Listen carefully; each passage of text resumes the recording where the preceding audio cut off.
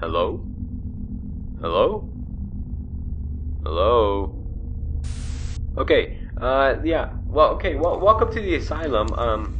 Yeah, let's get you situated real quick. In front of you should be a phone from which I'm calling you from, and hopefully you can hear me. But behind that is also your monitors, which is connected to our cameras that are laid around the building. Now these cameras range from your hallways right outside your doors to our solitary confinement room all across the building. So, nothing much about these cameras. You can click on the monitor to view them. They're just pretty simple. If you'd like to look into the vents, you can. There should be a button under there that's called toggle vents, and that should get you to the vents if you ever need to look at that. Other than that, that's pretty much it for the cameras. Outside the cameras are your doors.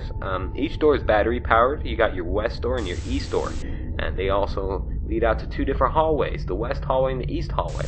Now these doors are battery powered, meaning that they can run out of battery, and so that's not a good thing because that means we got to pay for more battery, and we don't want to do that here.